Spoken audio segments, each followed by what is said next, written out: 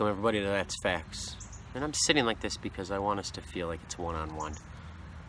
And not just me talking to the masses, but you specifically. Okay?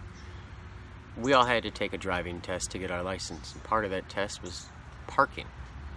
And you know, they had some lines and you had to put your car in between them. Let's pretend my head is a car. Look, it's in between the lines. It's not like this.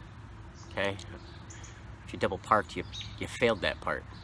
You got called names and made fun of.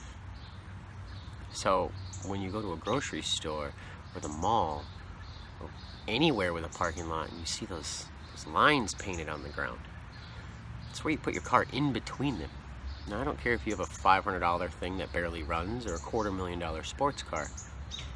If you're really that worried, leave it at home or park in the very back, but still park in between the lines.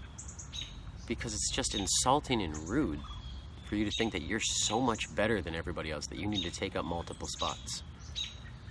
Now, if you have a trailer or you drive a real Hummer, not one of those H1, H2 pieces of garbage, and you don't fit in the lines, okay, exceptions can be made. But again, you know that that's what you're driving, so park away from the masses.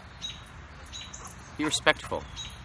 Don't be an idiot. Don't just think, oh, I'm better than you and I need you to not get anywhere near my car. Because whenever I see that, I want to double park myself right next to you so you can't even open your doors. I'd climb out my sunroof just to prove my point.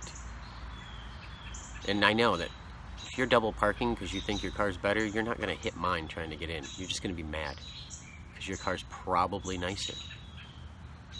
So don't be that person. Don't do it. That's why we're having this one-on-one, because I want you to understand the severity.